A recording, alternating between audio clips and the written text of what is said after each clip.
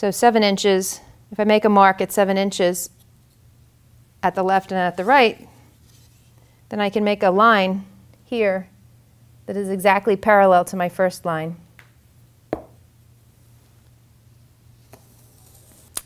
So I will cut now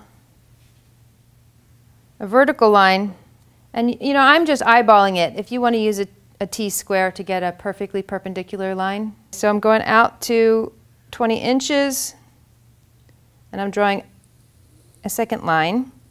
You notice I'm holding the tool like this, not straight up and down, but on an angle. So these are bevel cuts, and I can see that this first line is not perfect. So I don't get too obsessive about this kind of thing, about perfect. There's a poet named Clarissa Pinkola Estes who has this great quote, "Perfect is the enemy of done." Be reasonable with yourself. Okay, so now picking up this slab. So these cuts are both on the same angle. I'm going to pick it up and put it right onto my bat. I do use Naugahyde. This stuff you buy, it's vinyl. I call it Naugahyde. I think you would call it vinyl. If you go to a Joann's Fabrics or one of the big fabric chains, it's like, you know, some kind of plastic on one side, and the other side is a fabric. It's not a weave though, and so it doesn't shrink up underneath your pieces. This is great for trays. So to pick this up without warping it, I gently pick it up from one corner without pulling on it. You know, I just lift it, and I want to release it from this sheet. Then I can pick it up the whole way, getting my hand under the other side. You don't have to feel rushed. You know, I think that people think when they pick up a slab that if they do it fast, it's gonna be better, and I don't think that fast equals better. So just take your time. It's stuck to my hands to a certain extent, so I can really tip it without having it fall out. Then put the edge down and just use my fingers to sort of curve it around. And there I go. I've overlapped those two beveled edges, and I'm going to show you in a minute a more detailed example of what it is I'm actually doing to compress these two slabs together to create one solid wall. And I'm not slipping and scoring. This is really important. I'm so glad you mentioned that, because especially teachers, you know, they get so fanatical about slipping and scoring. And to good end, you know, if the pot is stiff, if the clay is stiff, I'll totally give it that assistance of slipping and scoring. But the truth is, when your clay is as soft as this is, there's plenty of moisture, and it's just going to stick as long as you compress it well. Compression is very important. Clay works well under compression. It does not work well under tension. So I'm just going to go over that one more time, that joint, and then I'll use my rubber rib. I love these Michael Sherrill ribs. It's like we all died and went to rib heaven, you know. So I just, I'm taking it and I'm visually just, again, eyeballing it to a round, because I do want it to be pretty close to round. The first thing that I notice when you're slab building and you pull up a joint like that is that you get a little bit of a raised blip there. So I'm going to take that off.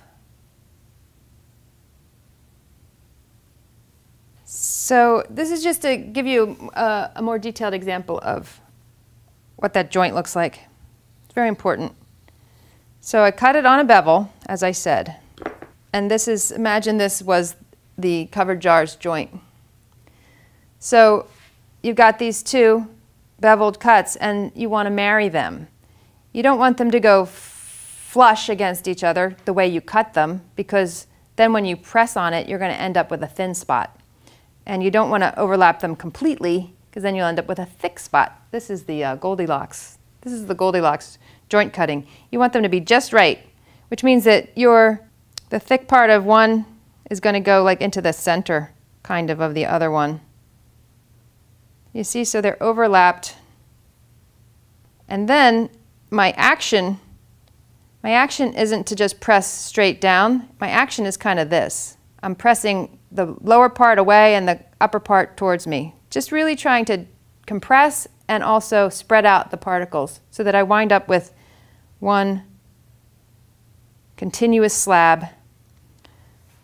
Once we finish it, we're going to cut it apart so you can see that it's actually pretty close to the same as the rest of the slab. So I would do the same thing to this that I had done to my other pot, my covered jar.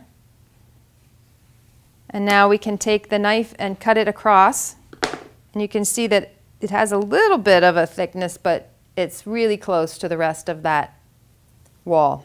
And that's what you want. So at this point, this slab is so soft that I would, if I were in my studio, I would just be letting it set aside. I usually do things in increments of 3. So I would roll another one and make another cylinder and do it 3 times until I had them all sitting there, in which case the first one might be ready.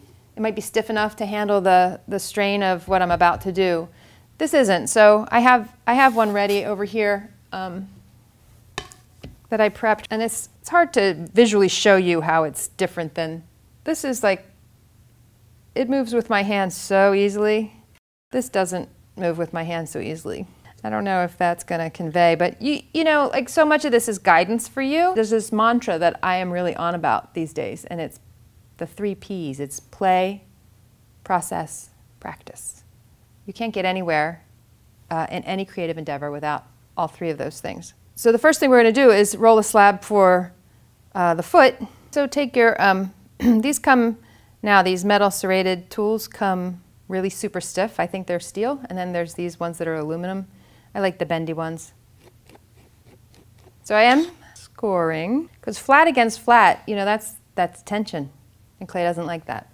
So I just give it a little extra chance of holding together there. And the neat thing about this is that the actual pot becomes my template. I roll out this slab, and I just have to lay it over. I tap the outer edge gently, and now I have a template for the bottom. And what I want to do is cut just a little bit larger than the impression that I just made, so that I have enough of an extra edge to visually indicate foot. I want this pot to sit on the table and have that foot be visible. So I'll scratch this up as well and just give it as much encouragement to connect to that covered jar. I take my fingers and I just run them along the upper edge of that knife cut. I'm not really pressing hard, because if I press too hard, I'd end up, instead of just rounding this edge, I would end up smushing it. So I flip it over and I do the same thing to the other side. And now it's ready to go on with the assistance of a bit of water. There seems to be a big debate in the ceramics world about slip versus water. I just always figured that if you scored it, you've got all these little tiny pieces, and you use water, it turns into slip. So actually adding slip is like adding material, and that just messes up the joint for me. That's my 2 cents on that issue.